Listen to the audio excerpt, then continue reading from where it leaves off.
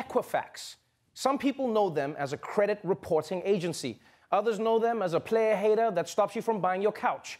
Well, you may remember that they were at the heart of a massive data hack, and now we're finding out how it all went down.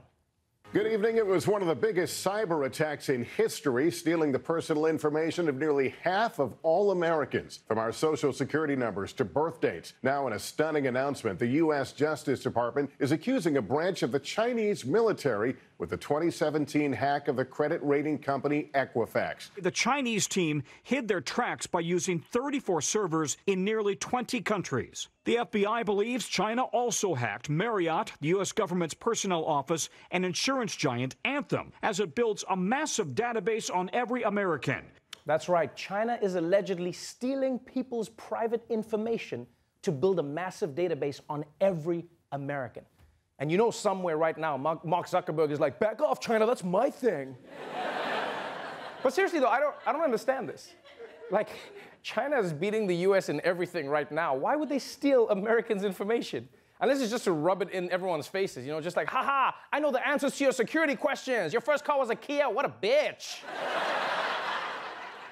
What's even weirder is that they say China also may have hacked Marriott. And I mean, I get credit agencies, insurance companies, and the government, but why are they hacking hotels? What, are they just gonna tank the US economy by adding charges to the minibar? Is that what they're doing? No, because let's be honest, like everyone is just 3 Toblerones away from bankruptcy. We're out. Those minibars don't play. And I know some people are saying that China's doing this so that they can steal Americans' identities. Yeah, but if that's true, the joke's on them, because half of Americans are in debt. Yeah, so if the Chinese steal those identities, it's gonna backfire. It's like, I am Brian Taylor now. It's like, okay, Brian Taylor, you owe Verizon $400. No! All right, moving on to some education news.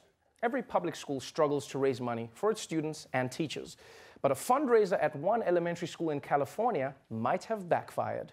Disney sent a $250 bill to a California elementary school after it showed last year's remake of The Lion King at a PTA fundraiser.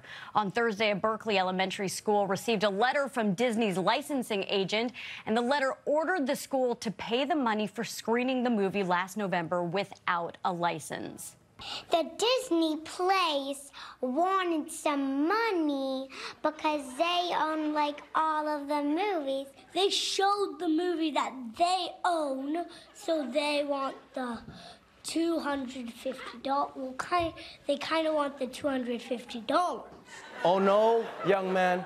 Disney doesn't kinda want the $250. Disney's gonna get the $250. Yeah, right now, somewhere Yoda is like, my money bitch better have. So yeah, Disney sent a $250 bill to an elementary school for showing The Lion King. Meanwhile, the producers of Cats are giving $250 to every school that shows their film. Please play the movie, play the movie. Please, you can use this instead of spanking the kids. We're not monsters. Now, this is what's getting, I'm sure there are many schools in America that play Disney movies and don't get busted. So what I want to know is, who snitched? Huh?